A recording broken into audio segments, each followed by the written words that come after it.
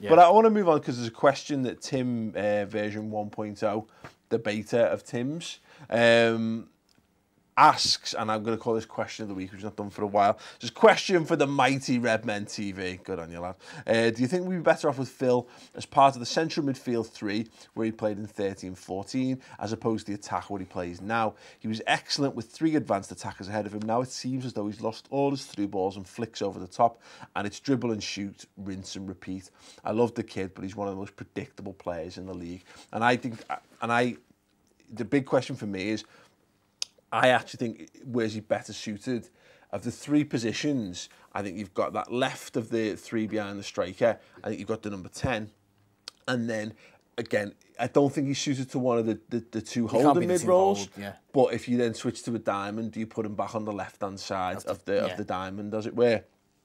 And I honestly don't know, because I think we've seen it. I think exactly what he says about the predictability.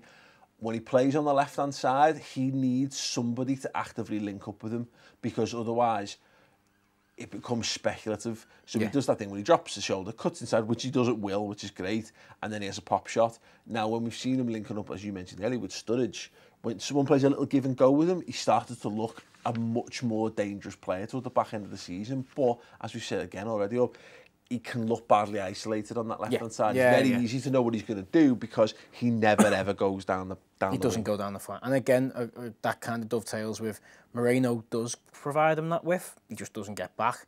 Hector's not an attacking left-back.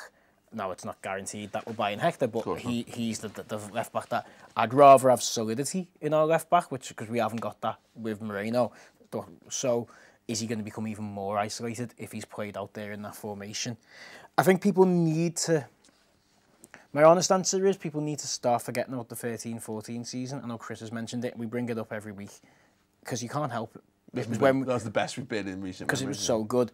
But also, we didn't play that 4-4-2 diamond that often. You look back at that whole season as a whole, we played it in a run, and it was when we played the best. But actually, most of those players aren't there anymore. I don't think... We've not seen Klopp play it ever.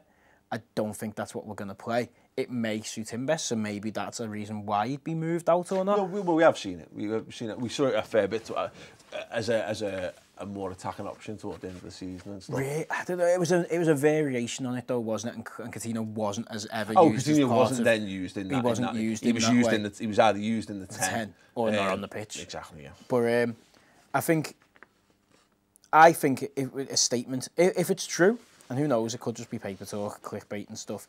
If there are bigger teams, PSG, Barcelona, sniffing around Phil, and Klopp says, no, I want to build my team around him, that's a huge statement. He then has to follow through with that and build the team around him. Yeah. So find wherever his best position is, buy the players to support that. It looks like, I know, obviously, Goethe, we were interested in Goethe, and Goethe would take the 10. But it also looks like now you look at the attacking players that we're getting linked with, they're very wide, the very pacey width players. So that would naturally see him move. Well, it's the thing, isn't it? Because if you haven't seen the Transfer Committee show, do go and check it out. But we talk about these guys to play through the 10. Firmino, I think, is first choice to play in that position behind the main centre forward. Coutinho, we've seen him play from the left predominantly under Klopp, but I wonder how much of that is just because of what we've got available to us. No one else. If you get a guy who can play left wing, does Coutinho dovetail more into that central attacking slot? My issue with him, and this is where I think the question will be born from, Tim's question will be born from, is that I think he's a bit too predictable from the left-hand side. As I said, we've seen the limitations of him there. When he plays the 10, his natural inclination isn't to get beyond the centre forward, which I think you absolutely need to be able to do.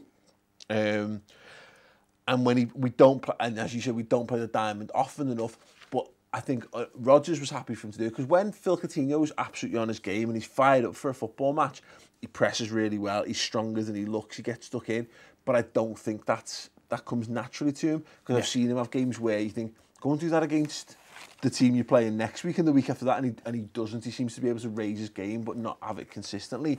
So, two things: do we play the diamond often enough? And even if we played the diamond as our primary formation, would Klopp actively choose to put him in there? I don't think he's physical enough to be in one of those roles for him. I think in an ideal world, I think we could see you'd see an Emre Can, Henderson, Grujic or Milner or whatever situation, far more likely than you would see a Coutinho because of just, again, what physically those guys bring to the team. So it's a big question. I'll be perfectly honest to you. I don't know where we'd be better off with them.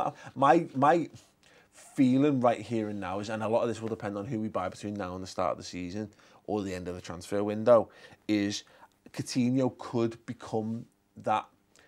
Could become like a Louis Garcia, like a Benayoun, and that people might go, oh, Benayoun, he is much better than Jesse Benayoun. But if we engineer a situation where we've got another one or two brilliant attacking players, then Phil Coutinho doesn't have to play 50 games for Liverpool next season. Doesn't have to be involved in every game. You can use him sparingly, you can bring him in and get the absolute best out of him, and that for me would be absolutely spot on. Yeah, definitely. And again, it's a little element of like horses for courses, isn't it? You've said it a few times and I completely agree. Don't mess with your defence. Get a settled defence. So if we can get the back six, so the 4 and the keeper, plus the holding mid, which is probably going to be Chan, or if we buy someone else, and then you rotate those 3 and the striker. If one week we could play Firmino in a false 9 and Coutinho's in the 10, the next week he might be coming in off the left because their right back's not particularly good or not particularly skillful. One week we decide to go with Origi and Sturridge as a 2 and whoever. And that's not even naming players that we might buy. And we are linked with a lot of attacking talent in those positions as well. It'd be good to be in a position where we don't have to throw so much pressure on him. I do think the other element to him is because he is young, because he doesn't seem to want to be that main man. He has wilted under the ridiculous amounts of pressure of being the main man at Liverpool Football Club can bring. And it's good that if we are going to bring in players who will want to take that on board, to just take the spotlight off him a little bit and let him do what he does best. Brilliant. Thanks very much for the question. That is the end of this free segment. If you want to watch the full show, the Liverpool Transfer Rumour Roundup Show or something like that, it's an hour long. It's on the redmentv.com. We're discussing, because it's there, Jonas Hector. Is he, isn't he? Maybe he isn't, although it looked like he was. We've got Liverpool squad valuation. Your comments on how much you would accept for a bid on Phil Coutinho. We've got Andre Wisdom moving to Celtic. We've got Joe Gomez not. We've got Jamie Vardy and should Liverpool have made a move. We've got Kieran Gibbs, we've got more on Zielinski, we've got a little bit on Leroy Sané, we've got someone on George, Kevin and Kudu. What more could you want? All Liverpool's transfer news rounded up in one place. It's completely free for a month. Go to the redmentv.com now.